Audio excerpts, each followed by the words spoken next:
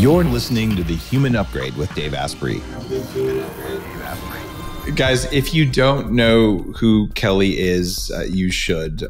Kelly Starrett is a leading expert on mobility. He was one of the very early guests on the show almost 10 years ago. I've become aware in my journey of biohacking just how important functional movement is. And if you go back to the Bulletproof Diet, there's even a section on that says, look, you can eat all the right foods, you can do exercise that's way more efficient, but if you don't know how to turn on a muscle, it doesn't really matter. Like, you've got to learn how to turn it on. In my case, I have probably some of the worst proprioception that you could find, at least I did. And there's still limitations in it. And what that is, if you've read Smarter, Not Harder, this is your body's sense of where it is and how it's moving in space. And Kelly has been a leading voice in saying, well, how do you access all of these muscles and all this connective tissue so that you can make it do what you want? And I've learned a lot from Kelly. His first big book was, I believe, Becoming a Supple Leopard, right? And That's then there's been a couple more since then. And your new one is really effective. 10 Musts for Mobility is what we're going to be talking about here. So I want to ground our listeners in this understanding that how you move in the world is probably not the best way or the most efficient way or the way that's going to make you live a long time and have, working hips and knees and ankles and feet and wrists and all the other stuff. So his interventions have been groundbreaking for a lot of people, and certainly fascia breaking for others. Well, even the way you're describing the system now, beyond just muscle, and thinking that as like an endocrine system, muscle system, which is, you've been on that tip for a long time. But even just the shift that you and I are explaining, talking about connective tissue and fascia, that represents a wholesale sort of acknowledgement and evolution in sort of the readiness of everyone else to start to think about our movement system as a key aspect of our brain system. I love it. The brain-body interaction there. And I even like your mindset, Built to Move, as the name of a book is awesome. So I want to go deep on our interview today so that we can really teach listeners how to think about this, how you think about this, and kind of maybe some tools that they can use, because you go through so much in your book. And I'll just say, guys, if you liked Smarter, Not Harder, because it's very like tools and here's what to do about this centric, you'll find the same kind of thinking in Kelly's book, because it's that powerful. And there's just so much you can do. It's like, how do I know what problem I have or what I want to improve, even if it's not broken? And then what's the right approach for it? So you just have a very systematic perspective on it, which really, really works for the way I do it. And again, this new book is Built to Move, but if any book by Kelly is going to be very, very valuable for you. Well, you're something I've seen in your evolution, which I love, is that, early on, some of your early writing, my early thinking is really high concept, 30,000 foot view, sort of principle based. And I think we have to start there. But fast forward 10 years of data and experience and all of the sort of workings of the work you're doing, the people you're doing it with, what you end up with is, as you see in your books, we're seeing more logistics. So we're seeing tactical, what do I do in the morning first? Not like a 200-page treatise on the idea of what you should be doing in the morning. This is the implementation. And I think that's where we're starting to see the evolution of this early wave of thinkers who, we are all kind of came to consciousness and to awareness and to our power a decade plus ago. We might have been working for decades before that, but that's when the internet kind of really blew up and we could start to really integrate and synthesize. But you're right that we're thinking about this at this sort of really behavioral level, and that turns out to be the big lever. And let's face it, when you came out with your book, when I came out with my early works, people got really mad. Like, that's not how it works. You can't do that. How dare you upgrade your biology and hack yourself? And how dare you say my movement isn't functional, and all these things. And so you kind of had to explain the thinking to get the critics and to get sort of the people who had a broken perspective on reality, to get them up to speed. And so then like, okay, maybe it's possible. And once you have that, then you go, okay, if what I'm saying is possible, here's what to do. Because most people, even listeners, 20% of us are like, tell me everything. And the other 80% are, tell me what to do because I have a day job. Right. and I think you understand that as well for people too, because we're not all going to be as knowledgeable as you are. I'm not as knowledgeable as you are about functional movement, never will be. So I could call you because I could call you, or I could read your book and say, all right, this is what to do. So what's changed other than the fact that now we understand functional movement is the real deal? What's changed in fitness over the last 10 years? Like, what have you seen in just looking at the world? That's a wonderful jump off point. Let's talk about fitness as a $1 trillion mega industry that doesn't really serve the people it purports to serve. So we have this fitness industrial complex, and we were running an experiment on society through this. Go to Instagram, drop in, try to understand what you're seeing, try to understand systems, approaches, inputs, outputs. Does it make a better society? E.O. Wilson talks about the highest calling of science is to serve the humanities.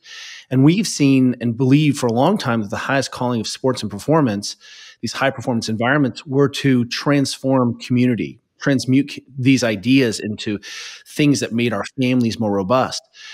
At the heart of, Upgrade is this idea that you are actually in charge of your own body, and that burst of that happens in the household. It doesn't happen at a large institutional level. No one else is coming to save you. So if we said, okay, well, if we take that as our premise, we have this $1 trillion industry. What's our third-party validation? What's our objective measures? How are we measuring the feel-goodness of all the things that we're seeing on the internet? Obesity, not good. Diabetes, not good. Low back pain, orthopedic surgeries, substance abuse. Choose something, ACL injury rates in kids. Choose something you give a crap about. And then let's look at inputs and let's look at outputs. And it looks like everything seems to be trending in the wrong direction, which means a couple things. One is, are we potentially making type 1 errors in the delivery or in the thinking? Is that the problem? Or is it the problem that we aren't really meeting people where they are? That, we've done a really good job talking to this 1%, but we've left the 99% people behind in terms of bringing them along with base camp behaviors. And simultaneously, is there so much change in their environment that they can't adapt as quickly? That the tolerances sort of have just been eroded because we suddenly are driving and we have access to such crappy food and there's so much technology and there's so much sort of sedentary creep. Either way, what we're trying to do is say, hey, look, we've been working alongside the smartest kids on the planet for over a decade, trying to win medals, trying to go faster, trying to get the brain to be a brain more effectively. How can we take those principles and recognize that these are the hinges that open the biggest doors and then go reapply that in a different way? That's what we're trying to do. I really, really like that. And that definition of biohacking is, change the environment around you and inside of you so you have control over your own biology. Yes. And just like you said, it starts in your household. It starts in how do you do your daily practice? And suddenly that gives me control of my biology. It does. And you could do, 100 burpees every morning. Is that a good idea? Well, it certainly could be. The real question now is, well, what's essential and how much? One of the things I really appreciate about your approach to movement is that it's not a doomsday prepping kind of always scarcity mindset. At some point, you're like, you're fit enough and you're strong enough and your tissues are healthy enough. Let's go do something important with that. Let's go use that time to do something else versus I need more pull-ups so I can have more pull-ups so I can have more pull-ups. I never know what's going to happen. I'm chasing the Peloton fitness forever. And what we end up seeing is it really ends up being this recursive cycle where people are never fit enough driving versus, hey, the goal of training always was to train for something. And then we can really have a rational conversation about what's the dose that's appropriate for me and my lifestyle, my age. Well, suddenly you can start to now kind of winnow that down and say, well, there's some positions there that are really native. You mentioned already in our conversation about, doing a 10-minute chaturanga. Well, it turns out a burpee is really just a dynamic chaturanga. That's really what it is. So what is it about those shapes that yoga and Pilates and training values? Global extension of the spine, taking the shoulder into extension, jumping up and knowing where you are in gravity. Is 100 just a nice number? Probably. It's like the 10,000 step. It's an auspicious number. But the real question is not how many burpees you need, but what's your intention and can you even do a burpee? As I understand the evolution of burpees, burpees were a measure of fitness for the military, but they were never meant to be an exercise. And that because they were the measure of exercise, we just did them as exercise. But biomechanically, burpees are maybe not great for you. If you were to do 100 burpees every day for 20 years, are you going to be happier in 20 years versus if you've done something else? That is really the answer, isn't it? How do we measure the impacts of doing those burpees? And the real question is, as we get into movement and movement quality, when we define movement quality, we're always just saying, hey, we're looking at positions and shapes that create the most movement option, most movement choice, and allow me to have a skill. Because remember, all movement is a behavior that we're repeating. That means it's a skill. It's a learned process. Can I then apply this skill to some other thing? What we've confused in fitnessing, we'll call it fitnessing, is whoever goes the fastest wins. Whoever did the thing. So as long as you went up and down as fast as you can, we valued that over, did you find your foot pressure? What ended up happening? How did you arrive in this position? How did you jump and land versus just do a bunch of work? If we wanted to just have the work games, I would just have a pile of dirt. And I would say, move the dirt over here. And whoever can move the dirt fastest is the best dirt mover. And that's fitness versus seeing movement as a skill. And if we took a video and said, here are parameters for doing good burpees, I want you to jump and land with your foot flat. I want you to land in a good position. I want you then to sequence and stand up more effectively. And I took a video of your first one and your 100th one. They should look the same.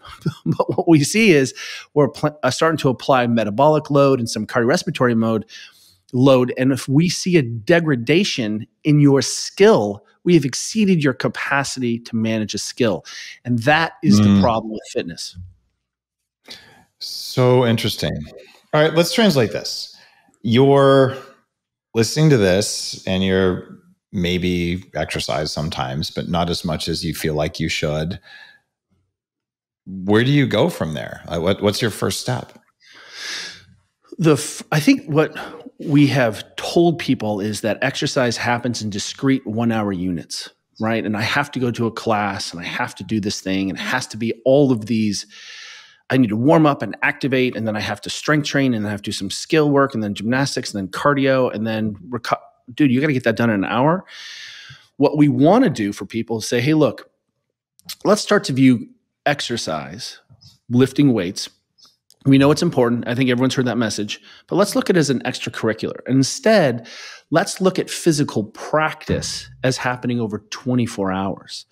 So if you end up getting to the gym 3 times a week, good for you. And hopefully that gym is in your home, because we think that the revolution is, again, you can get some help and some coaching and talk to an expert. But if you want to see consistency, have a kettlebell at home. It really is, we can get a lot of this work done very quickly. And it doesn't have to be in these hour-long units. So if we're looking at total movement, if we're looking at steps and the variety of positions that you find yourself in throughout the day, you're looking at the nutrition, you're looking at getting sunlight and interacting with your friends, then all of a sudden what we're seeing is, here are the things that we know make very durable, capable people that also prepare you for exercise. But also these practices end up being the way that we reduce something we call session cost. If you did a hard workout, we can measure the session cost the next day, wattage, nervous system arousal, force, production. If you and I go and smash 16 pizzas and 5 liters of beer, and the next day we measure each other, I guarantee you're going to suck. And I'm going to go, Dave, what happened to you? And you're like, well, look what I did last night. So we can see sort of inputs and outputs. But when we are working along with the best teams on the planet and the best athletes on the planet, these behaviors that you espouse around biology and control and light and movement and sleep, all of these things actually people don't realize help us to reduce the session costs, because ultimately you can't outwork anyone anymore. That ship has sailed. What you can do is out-adapt to that person. You can handle higher levels of stress and work. So remove the idea of training and put in sick family member, red-eye flight, work deadline. And all of a sudden what we realize is that these behaviors that we traditionally have applied towards athletic performance can be applied to the other aspects of my life to help me manage that stress or that life load. And lo and behold, we can reduce that session cost. That has nothing to do with training. Do you need to deadlift? I like to deadlift. Do you need to have big, strong butt and hamstrings? Sure. Great. We can talk about that later on. But those things sort of happen, I think, a little bit independently of what the base practices are. All right, I got it. So you stack up your lifestyle and your exercise, and you realize you could have more stress or less stress, and your exercise will suck if the other stuff is too much. And if the other stuff is not present, you can have more exercise. But you talk about, in your book, Built to Move, more about mobility versus exercise. So give me examples of mobility that isn't exercise. Sure. The first thing we should say is the human being is highly individualized, but there are key principles to all people. You need sunshine. You need to be around other people. We can make sort of generalizations. One of the things that we are pretty good about wrapping our heads around is, what should your body be able to do in terms of range of motion? So every physician, every orthopedic surgeon, every physical therapist will say the shoulder should do these things within maybe 5 degrees. Some people think your hip only goes 130, and some people think it goes 125 degrees in flexion. But ultimately, range of motion is a pretty stable constant across the human species. And look, there'll be some variations, and of course you might have dysplasia, but generally the rest of your body, except for a sort of weird pathologic thing or a congenital thing, we really can say this is what is normal or expected. And that shouldn't be a leap, because we teach tennis to everyone. We teach swimming to everyone. Formal movement requires, especially the highest expressions of formal movement, require normal range of motion, full range of motion, complete range of motion, not supernatural range of motion. So one of the things we're trying to do in the book, through the idea of the vital sign, a movement vital sign, is to create movements and positions that allow people to quickly assess sort of where they are in terms of minimums on their movement. And so when we describe mobility as a sort of a greater concept, in Supple Leopard, I was saying it's this objective measure of range of motion and your control of range of motion, and the output is biomotor expression, what you end up doing, wattage, poundage, repeats, whatever it is. Now I'm saying, hey, how do you want to move through the world doing the things you want to do in a pain-free way and in a pretty effortless way? So if we look at your range of motion as a big corridor, what ends up happening because of a lot of reasons, including our lifestyles, is the corridor gets narrower and narrower and narrower. And pretty soon you're in a position where you can only squat one way with a certain belt on and the shoes and these Olympic lifting, and I have to put the bar in this position. You have less movement choice, which makes it more difficult to apply new skills or solve new problems or try new things, because you have spent your whole life bent over on a bicycle, and now your hip is really good and specialized in that one thing, but it doesn't extend, it doesn't rotate, it doesn't, et cetera, et cetera. So how can we begin a conversation that's a little less technical and a little more person-friendly around what is my normative range of motion? How do I assess that without movement tools, but actual movements? Okay. You talk about 10 vital signs, and I so appreciate short lists, and I do my best in my books to do the same thing. We're saying, okay, I read a whole bunch of words, and some of them stuck, some of them didn't. Give me I call it the TLDR part of the book, too long, didn't read. And give me an example of some of the vital signs and why you came up with them the way you did. Yeah.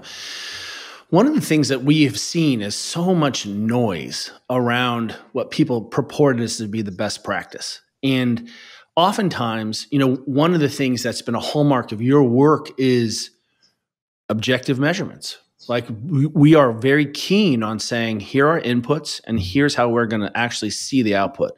Otherwise, everything that I do is I'm just a cult. People are like, I love it. It feels great. I'm like, feeling great is important, but I want to actually see that I made change, right? So does heroin, by the way. Heroin feels great. Doesn't mean it's good for you. Just got to say. 100% the cult. So what we've tried to do with the vital sign concept is say, hey, if I say to people, your blood pressure is 120/80, that's not good blood pressure. It's not bad blood pressure. It's just sort of average. But it allows you to start to say, hey, I should pay attention to this. So by creating these vital signs, some around objective measures of physical behavior. Again, the people who are on the upgrade platform or thinking this way are very sophisticated about these things. But we realize that the number of conversations I've had with people with low back pain who have no idea how much sleep they're getting and how the lack of sleep is impacting their back pain. So it gives us an opportunity to say, hey, look, 7 hours is survival. We want to get 8 hours. And that means you probably need to track it for a while or be aware of it. And you might have 30 to 60 minutes of disruption in your sleep.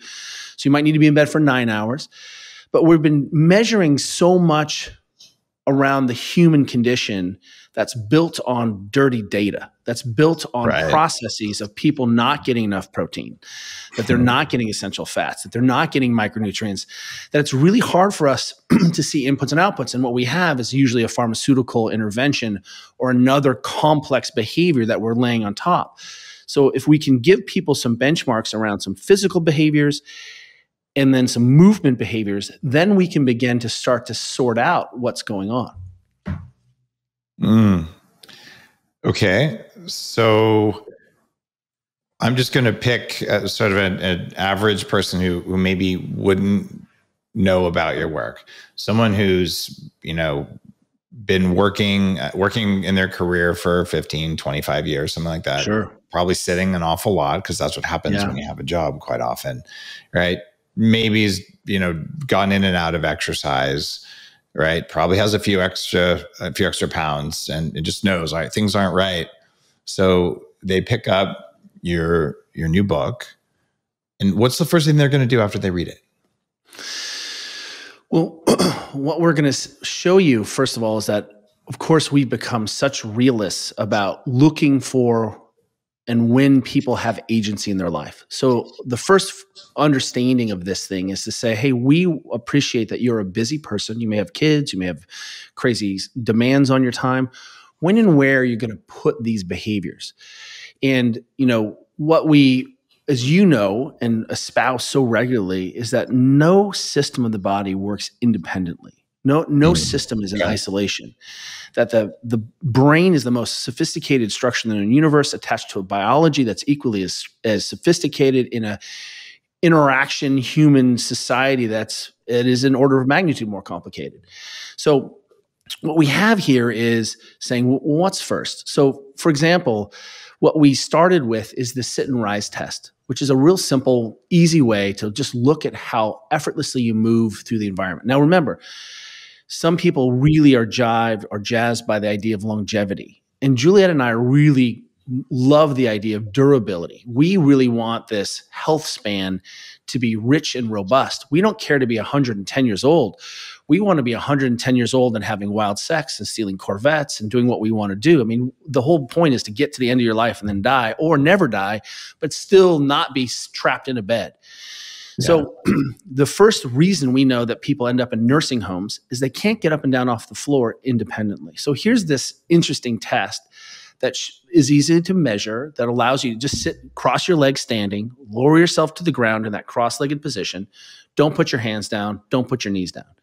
Then, can you rise back up from a cross-legged position? How do you lower yourself to the floor with your legs crossed the whole time? You just Cross your feet and you just go Oh, down. just your feet crossed, not your knees. Yeah, just no, just feet, just at the ankles. So just to sit down cross-legged, basically. That's right. Sit down cross-legged. I don't know. So can I do that? Yes, you can.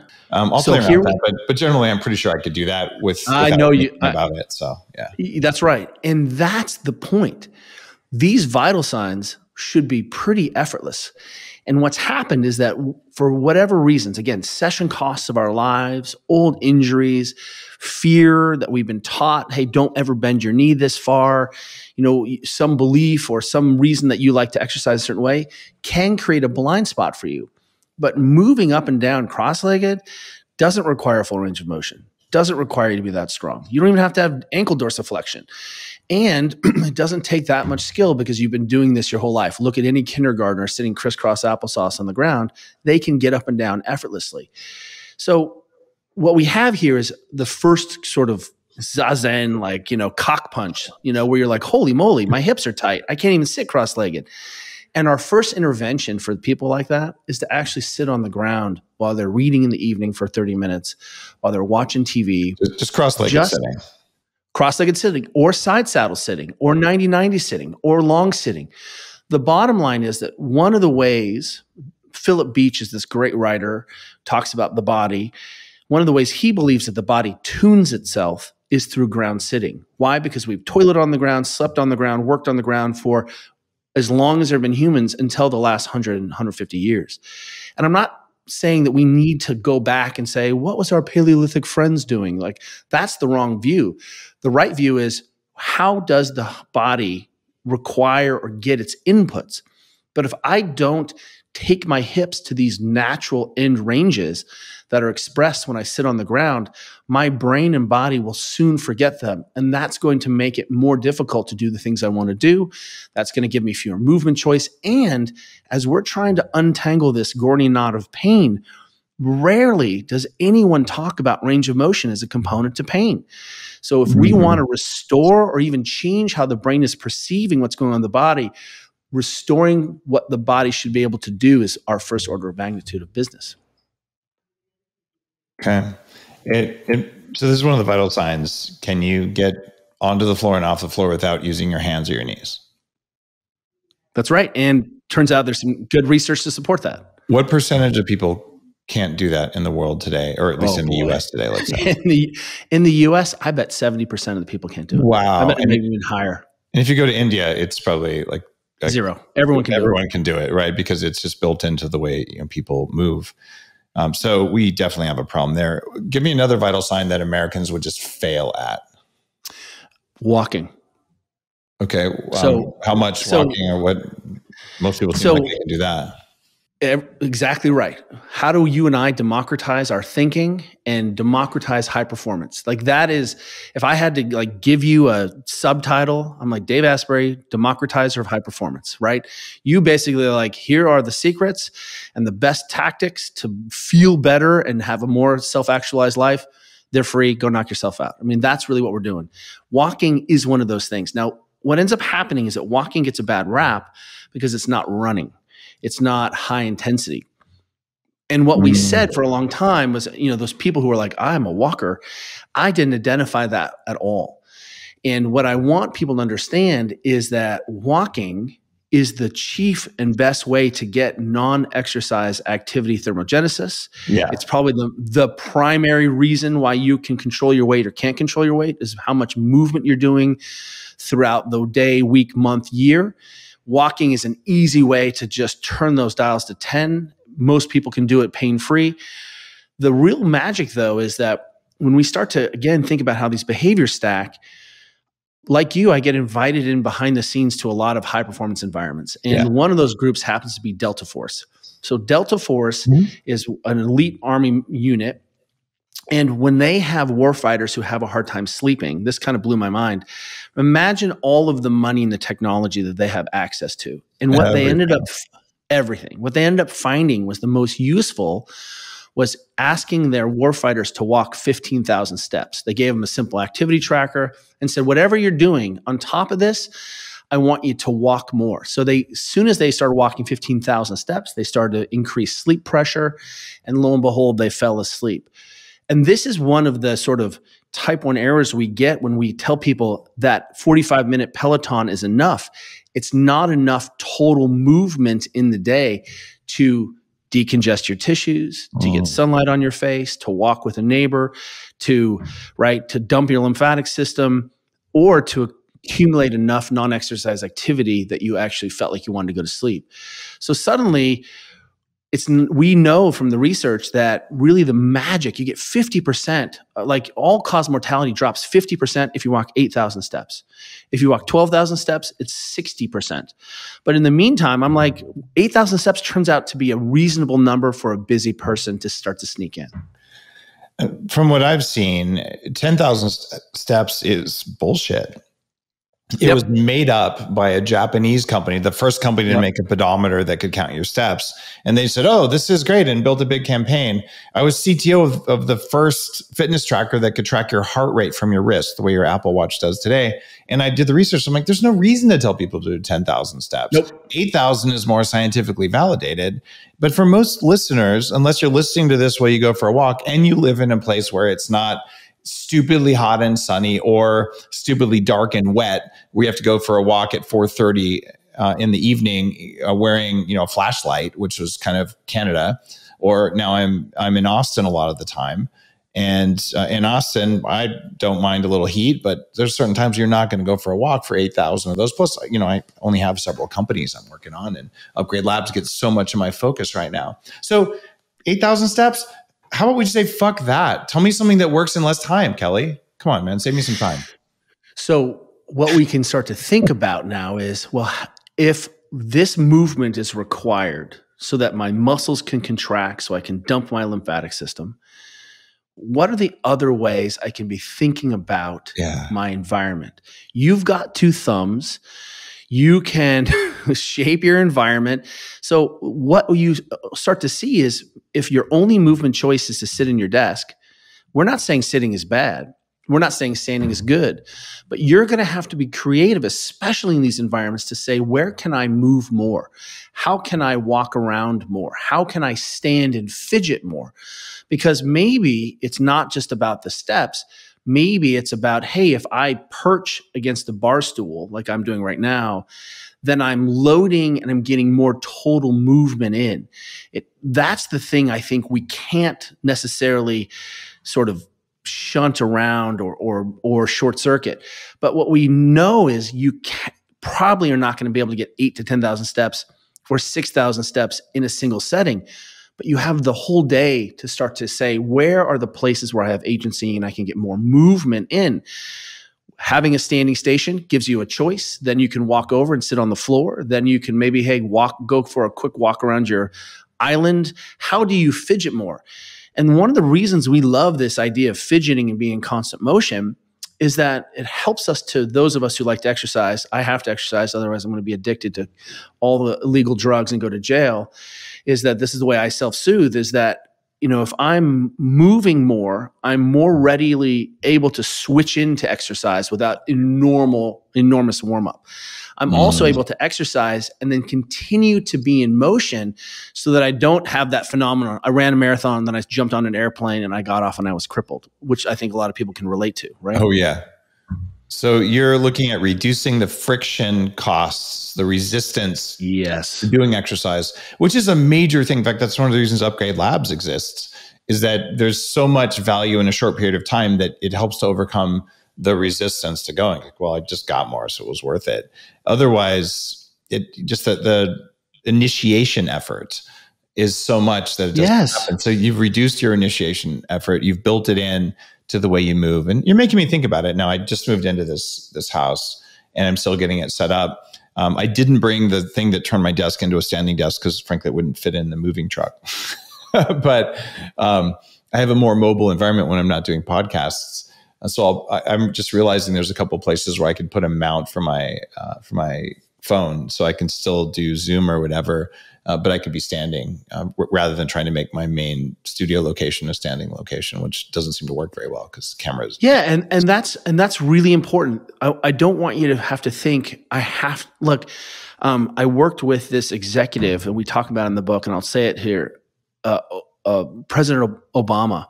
And one of the things that I was tasked with was that he was not feeling great sitting down to write his book.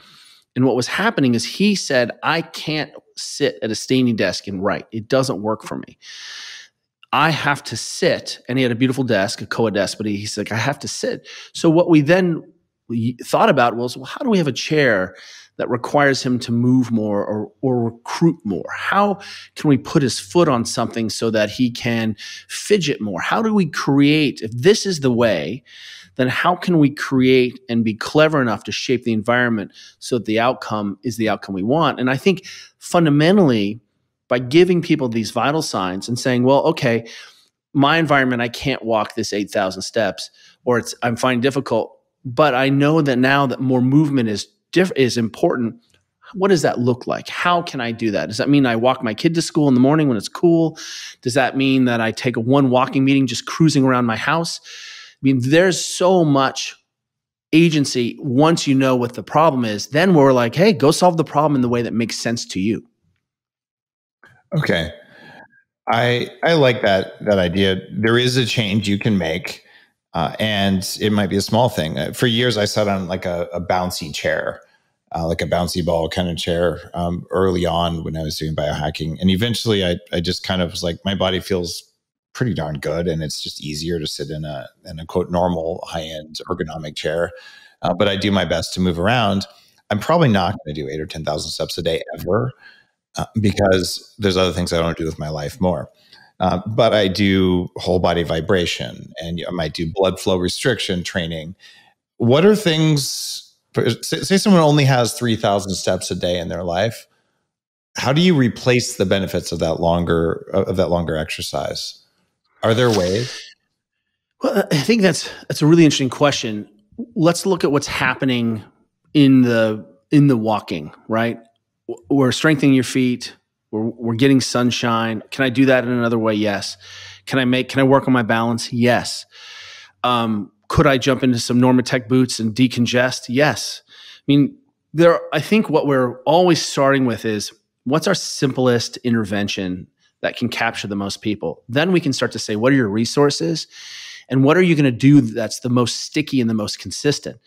Oftentimes, as you know and I know, people love to invest in the big fancy thing, and then they don't use the thing. And so oftentimes as well, I get a massage. Really? Do you get a massage every day? No. Do you get a massage once a week? No. I get a massage every 2 weeks. Is that sufficient to make you feel great and to maintain your range of motion? Well, let's test that. Mm-hmm. And I think that's what's really nice about what you are starting to ask people to do is say, hey, let's look at inputs critically, and then let's start to look at outputs and start to find out what is our sort of minimum. Again, if we're looking at population health, what we're seeing is that most people are moving 2,000 to 3,000 steps. They're obese, they're diabetic, they're sedentary. That doesn't mean then that I got a big reduction because I do all these other things and I walked 8,000. Yeah. Start running an experiment. What happened if I had one more 1,000 steps? Did I sleep better? Do I have a sleep problem in the first place? So again, I think what's nice is I'm a reasonable person. And if you're hitting 3,000 or 4,000 steps and you've got all this rich diversity in your body and how you move and the practices you're doing, the nutrition, you're probably going to be okay. And I'm also like, show me your sleep data. And you're like, oh, I sleep like a stone. Look all your deep sleep. Super cool. It turns out what you're doing is working, and it may work now, but we just want to be aware that things change as our biology changes and stress changes. And there may be a time in your life where you can't do all the things, but maybe it's just what you need to walk at the airport more. Got it. It's something that I've noticed because I had a couple surgeries on my foot, which totally affects how you walk for a while. So I've been really conscious of walking in range of motion, some congenital stuff. And I did notice when I was walking less as I was recovering that it does do something, but there's no way I'm doing 8,000 or 10,000 steps a day. My tracking devices don't tell me. And I lost the charger for my Oura ring. So I'm like, I'm going to go without a tracker for a few months. I love it. Well, you don't need your Oura ring to tell you how you feel. I mean, I think that's like, how do you feel? Let's go ahead and start with that. And if you're so shut down, you need a device. I like the Oura ring. I think it's fun to look at my sleep. I look at it sometimes. I forget sometimes, right? I like to see inputs and outputs. If I eat late at night, if I eat earlier in the night, if I eat this, if I take this magnesium, does it change those variables? I think it's a fun tool. But to your point, how is it going for you? Yeah. How do you feel? How are you moving? What are the quality of your tissues? Then we can begin to normalize or start to say, hey, let's turn this up and turn this down. And look, I have congenital high blood pressure. My blood pressure is always a little bit higher than 120/80. Doesn't matter how much aerobic work I do or what I eat or what. It's like we have a family tradition of freakishly high blood pressure. Mine is managed at a reasonable, not a great level, reasonable level. And I don't worry about it anymore because I know I'm impacting doing all the things that I possibly can do to manage my own personal biology to the extent that I'm able. What do you think about those healthcare plans that require people to sort of fit into a certain set of variables? Like, you have to do this number of steps and you have to have these blood results and all. Is that a good innovation because you get lower insurance costs, or is that a bad innovation because they're forcing people to do stuff that might not be a good fit for them? Look, people's lives are their own, and there is an immense tolerance within the human body to buffer and manage a whole lot of things. Institutions, institutionalization, institutional thinking. Let's use an example. Kaiser, the healthcare company, will, if you come in with high blood pressure, they'll also start you on a statin right away. If you come in with high lipids or high cholesterol, they'll also start you on lisinopril right away. Why? Because they know from the data that no one is going to change their behavior and that they're more likely to save money and save lives if they drop these interventions on you on top. Is that good medicine? I argue it's not, but they're not environmental behavior lifestyle experts. They're on the end of the pointy spear when the dumpster is on fire and rolling down the street, and then Kaiser shows up and is like, hey, let's just give everyone a fire extinguisher, versus asking, where do people have agency? Who's in charge of this? And why are they making decisions that end up in this disease state? So when you have a system organized on dirty data and disease state, your intentions are, hey, I can save you some money if you engage in these behaviors. That is super offensive to me. I agree. You should be able to craft whatever makes you feel best. And if it's, 6,900 steps per day, combined with putting a lot of butter on your food, regardless of whatever stupid lab tests they want you to do that are actually not tied to living longer or feeling better. And that's what works for you. The fact that someone wants to charge you more for that, I kind of think the people putting those programs together are the enemies of humanity, and we should not put up with that kind of behavior. But we can always ask, who is the stakeholder here? Yeah. Right. This is one of the things that we see look, I'm a physical therapist. I'm trained classically as a physical therapist. And there's a whole bunch of issues in physical therapy. But there's no incentive for, and this isn't, I'm not trying to, raise flags and be a conspiracy theorist. Who makes money on this disease state? Who is in charge of my health?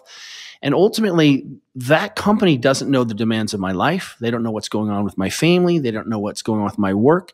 This is why it's so important that we view the household as the functional unit of change in society, and giving the household, whatever that makes up, whatever the constituent of that is, better tools and better solutions so they can better integrate it in that hyper-local situation. Coming top down, yes, we can say things like, hey, at school, kids need to move more. We need to have more recess. We need to have more play. We can make those decisions. But basically, everywhere else, man, we really need to give people better information and show them how they can integrate their lives so that they can feel better and do the things they want to do. Pain is not a medical problem. Let me just say this out loud again. And this may get me banned on the internet. Pain is a complex psycho-emotional component. It's highly individual. And if you have red flags, pathology, disease, fever, go see a doctor. Go see a health practitioner. But pain is a request for change. It doesn't mean tissue trauma. It doesn't even mean tissue damage. It's your brain asking you to change a behavior. And if we start to view pain that way, suddenly you're fidgeting in your chair because your brain was like, hey, you've got to move around a little bit. If we start to change pain and give people tools for that, man, we really can start to change radically who owns pain, how that's managed, who takes care of it, how do we self-soothe. But if we say, hey, pain is always a medical problem, then people are just going to reach for bourbon and opiates and weed and whatever else they need to do to make themselves feel better.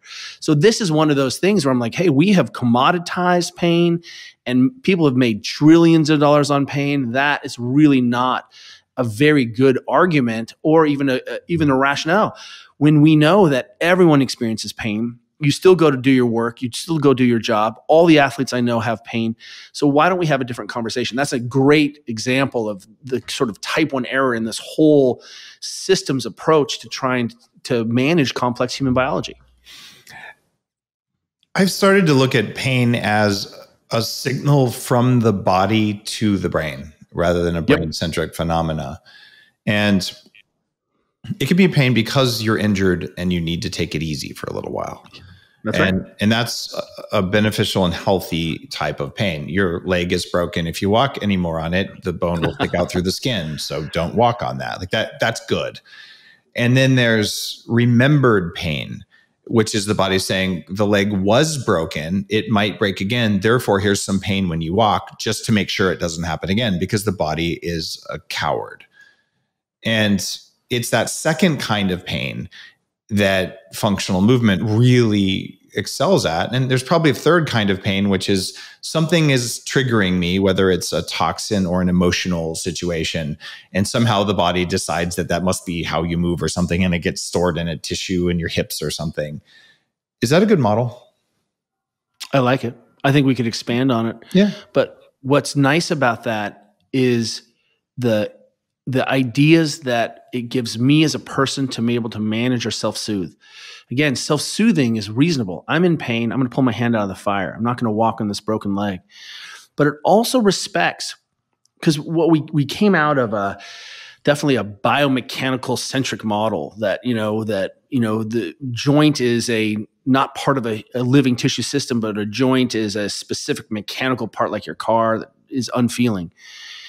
What you've just said there is really important, that I have all of these top-down approaches, that I can have some ideas around pain science. I have the psychology of this, how I hang out with my friends and family and talk about the language I use. But I also have this bottom-up approach that I can have healthier tissues. I can have less inflammation, less congestion. I can make sure that my tissues are well hydrated. There's a whole lot of things that you can do from the bottom up that change how the brain is perceiving down. What you end up, sort of that third bucket is, boy, I can massage, I can put all these inputs, I have dry needling, I have all the things that I could possibly do that humans have been doing to help this. I have this top-down approach and I have these environmental approaches. And what we find is it's probably some combination therein of a lot of these things. And when we start to turn the dials on any one, but specifically when we start to turn the dials on all three, what we start to see is that the brain goes, oh, that's not a problem anymore. Your back hurts until a beautiful person walks into the room and suddenly your back doesn't hurt anymore. What's going on with that? So, let's appreciate that there are lots of triggers, but even the way you're describing it is a lot more sophisticated than I have pain, here's some Vicodin and bourbon, let me just mask that pain, because that doesn't change any of those systems. Right. So there is a way to reinterpret pain signals. And I find that some of the more advanced work on pain does that. But some of the biggest pain I've had in my back was I was just functionally moving and breathing wrong. In fact, I want you to tell me in your language from your book what I was doing. I'm going to demo something real quick, right? See if my camera picks this up. Let me make sure I can see myself. So what I've been doing pretty much my entire life here, is this going to work? Is this going to work? All right. So there's like ribs, like right here. So when I would do this, and this was my like suck your stomach in, but I was flaring my lower ribs, and I finally learned how to like bring my ribs in, right? And when I learned how to bring my lower ribs, instead of doing this, to do this, and I'm not trying to suck my gut in, I'm just tensing everything so you can see it. what this motion of this rib, to be able to take the rib in and out like that, totally took away my mid back pain that I'd had forever. And it really changed my meditation practice as a result. And I mean, how could you go, 45 years holding your ribs out without knowing it? So what was going on with that, and why did that change so much? First of all, for everyone listening, it's a useful tactic to change the narrative from good and bad to, in that position that you had learned, that you taught yourself, that worked for you as a strategy for a long time until it didn't, you actually weren't working at full capacity. It's true. So what we end up doing is saying, hey, we like this position because it has greater capacity, has greater access to your innate physiology. You can move more effectively. You put yourself into a position where your diaphragm worked differently, and I would argue, based on all the things we know about how breathing mechanics, worked more effectively, right. Which means we increase your VO2, we increase your tidal volume. But you experienced it as, when I changed towards teaching or changed towards moving towards a higher expression of the movement, then your brain either said, well, that's new and different, or, hey, we've unloaded this sensitized tissue. But whatever the mechanism is, we don't care. What we care was, look, that's a better technique. So suddenly martial arts, yoga, CrossFit, Olympic lifting, gymnastics, swimming, all of these things become really, really rich places that teach us about what the highest expression of the body is. And when we teach people those things, suddenly you can move away from this argument that all movement is good and we're movement positive and however you want to do it is fine. That's true. One of my favorite coaches is a guy named Franz Bosch, and he has this great saying that there's more variation in waltzing than there is in sprinting. And at low load, low speed, low consequence, your body can do just about anything. But we tend to teach in our model towards the highest expressions of the movement, because someday you might want to run and jump and leap and twist and maintain your movement choice. And so you can choose to operate at 50%, or you can choose to have techniques that allow you to operate at 100%. You just chose a different technique. And that technique had much better utilization of your innate physiology, and it changed how you experienced that less effective position. Does that make sense? It totally makes sense. And one bonus on that is I've been doing art of living and other kinds of breathwork, holotropic, for many, many years. Yes. In fact, it's a neat connection because I interviewed Guru Dev Sri Sri Ravi Shankar, who invented art of living. Like 50 million people do this breathwork. And I asked him about how to overcome fear. And he actually said curiosity. And I just realized I was using curiosity to overcome pain, and pain is a manifestation of fear. So it all comes full circle. But the idea why wouldn't those people have been working on this forever? Human beings have been thinking about the problems of human beings the second we had consciousness. Totally true. And I mean, geez, I think Ayurveda has a very long history of doing that, all those traditions. So even with all that breath work, I had missed that thing. And then one day, I don't exactly know what triggered me to feel that. And all of a sudden, like, there was a shift in my breathing, even though I'm very well trained on using all parts of my lungs. So my breathing changed. And it's funny because one of your 10 vital signs in your new book is exactly that. It's deep breaths and understanding how to use the different parts of the lungs and all. And let me just say, in a very cursory way, we are hoping that people who've never thought about this, look, if you come to see me with low back pain, the first thing I'm going to show you is breathing. The second thing I'm going to help you do is make sure you're decongesting and walking more. We're going to talk about your sleep, and then we're also going to talk about your hip range of motion. These things, or how well you're functioning and how well your spine moves. These things are innate to the human being. Why is it that you have to go see a professional to learn how to take a deep breath? Right. That's crazy. It doesn't make any sense. Nope. Not at all. Beautiful. Well, we could talk for hours about this because functional movement is so fascinating.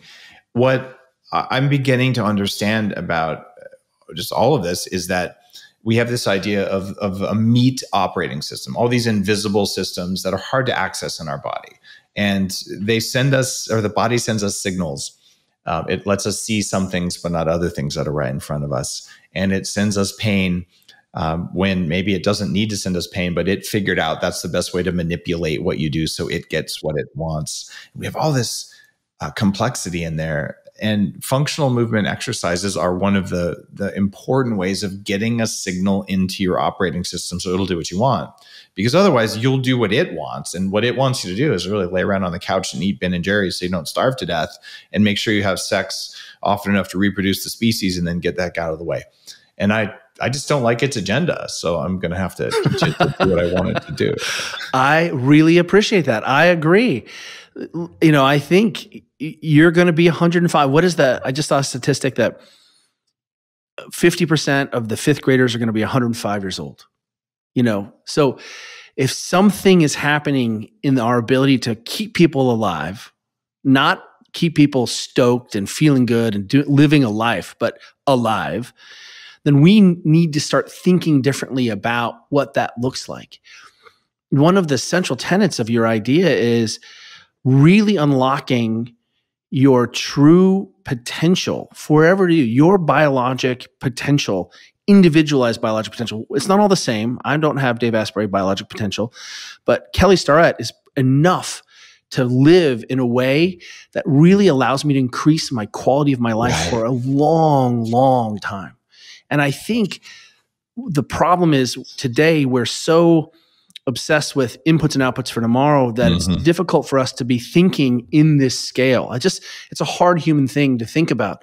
But if we can measure today and tomorrow, and we can start to think about life, retirement planning, et cetera, we could be able to think, what do I want to do in 10 years? How do I work backwards from that?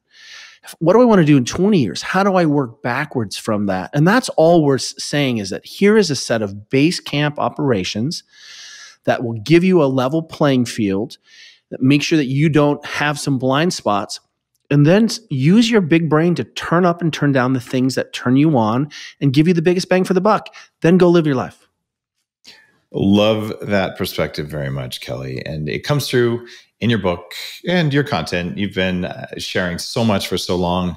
Your website is The Ready State, and the new book is called Built to Move. And thanks for continuing to think about this and explain it in a way that makes it so you don't have to be an expert in functional movement. I'm not.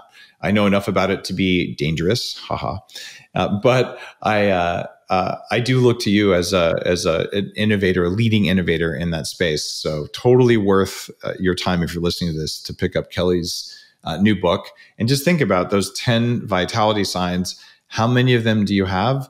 You should have all of them if you want to join me on the path to living to 180. I don't know if I would score myself 10 out of 10 on all of them, but I think I'm in the top, the top 10% of people on most of them, which is good enough for me. I'll take it. We're always talking about the 10 out of 10 club, but before we wrap up, I just want to say I was at the Human Upgrade conference this last year, and so shocked and thrilled at how sophisticated the crowd has become. People, 10 years ago, we're like, this is your body. And people were like, that's amazing. I have a body. I had no idea. And just to see how sophisticated and nuanced and reasonable people become, it's really working. And the glacial pace is the breakneck pace, but please, please, please keep holding these spaces for us to come and innovate and tinker and share ideas. It's a crucial feature of the system that's going to get us to the end. I will do that, Kelly, and thanks for the mention. Guys, biohackingconference.com, June 20th, Orlando. Kelly, are you coming this year? We'll see if I can go. I've got a couple things going on, but I'm trying to get there because I really had a great time last time. It's a place where you get to meet lots of cool people, and if not, we'll miss you this year. But come next year. There's always a mix of functional movement in there, because functional movement's a part of biohacking. You must do that if you want to achieve all the results. It doesn't have to be the only thing you do, but it matters, and it maybe doesn't get enough attention. So you're the guy who's shining the light on it in a really beautiful way. So thanks again for being on the show. And thank you very much. I look forward to seeing you in person sometime soon, and to your next book after this one. Oh boy. Thanks, my friend. You're listening to The Human Upgrade with Dave Asprey.